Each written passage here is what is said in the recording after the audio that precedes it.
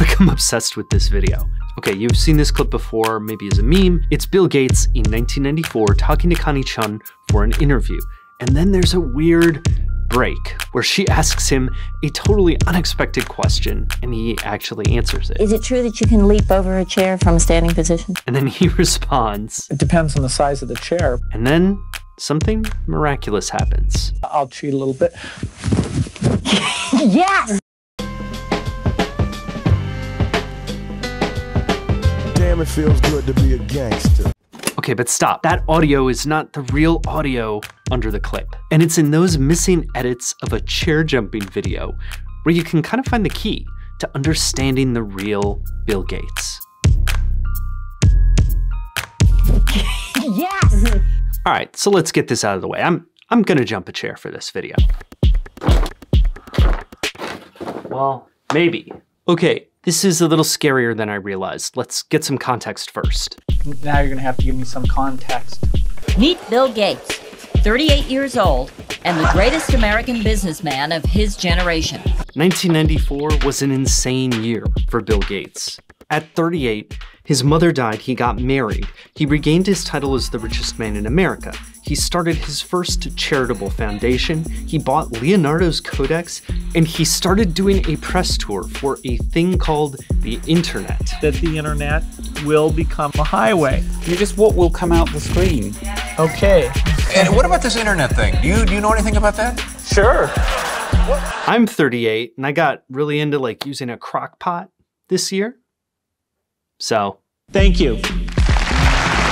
I think all this context is totally crucial to understanding the chair jumping video. Because when Bill Gates started to jump over that chair, he was one person. And when he got to the other side, he was another one. Second attempt. I just feel like I'm gonna hit my head. Let's go through the tape. I wanna focus on this part. In the popular video, this part has music. But in the original broadcast, this is the underlaying audio. I took a step before I did it. That's okay. That echoes what Gates said before in the original edit of the broadcast video. Watch the light, okay? I'll cheat a little bit.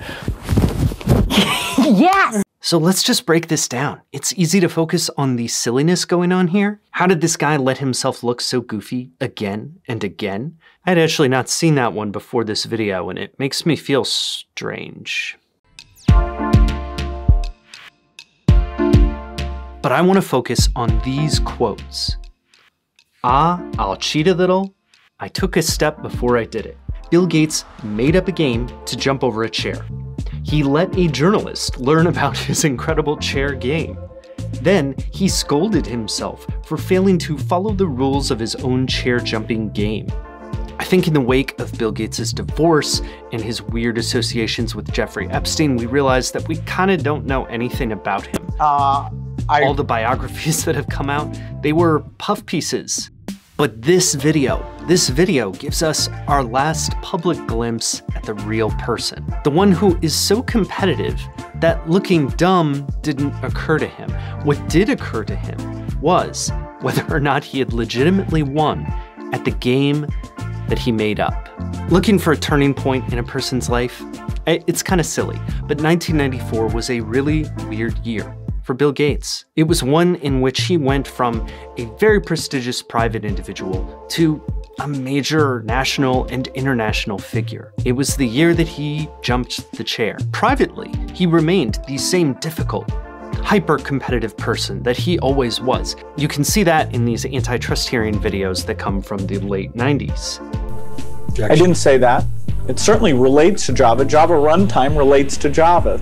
I mean, give me a break. But publicly, look at this interview clip from 1999 from a really hostile interviewer. Gates is not just a little more polished, he's kind of nice to the guy, even though he's being a jerk. If you dropped a $10,000 bill, it wasn't worth your time to bend down to pick it up again. Is that true? No. In 1994, he actually walked out on that interview with Connie Chung. Well, I'm done.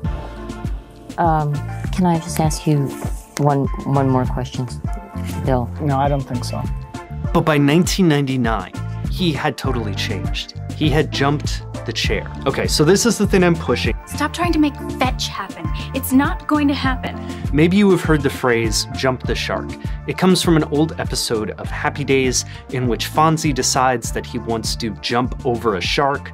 And then, it's so bad, it's such a bad idea for something that it's become kind of a metaphor for when a series goes bad, for when a series turns sour. He's ready to make the jump. I think that we need a metaphor called jumping the chair to understand when famous people, be they billionaires or politicians, go from an honest public persona to a glossy fake one that keeps us from truly understanding who they are. That's what Bill Gates did. That's how he changed. Before the chair is the unpolished, the real, the human side of a person encountering public life.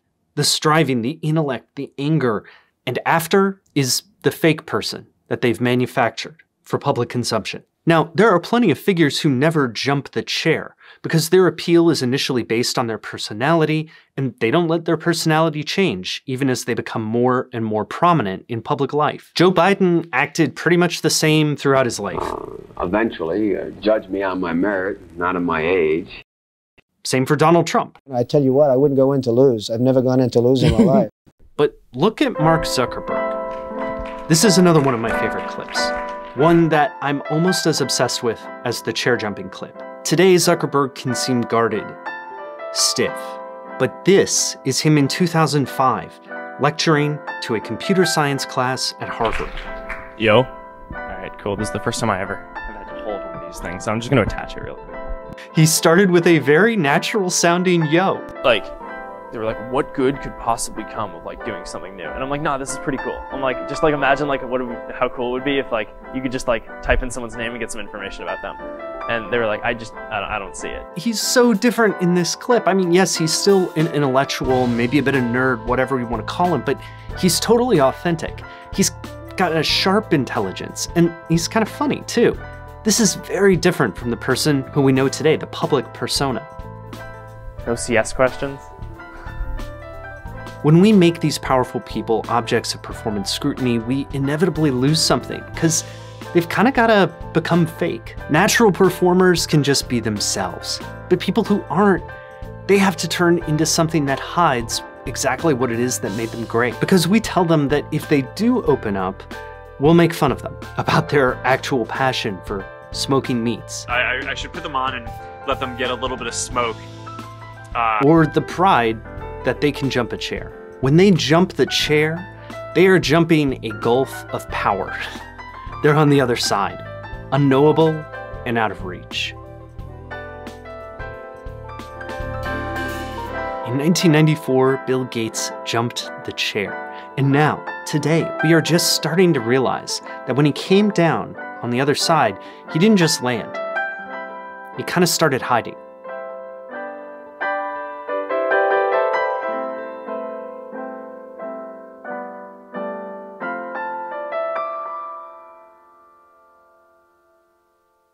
I'm gonna jump this chair.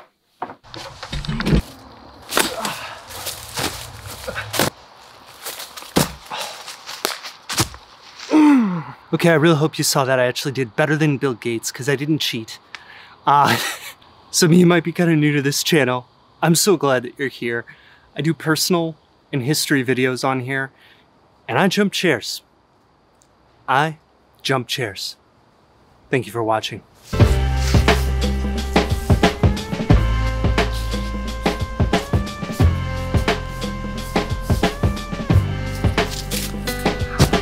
Damn, it feels good to be a gangster.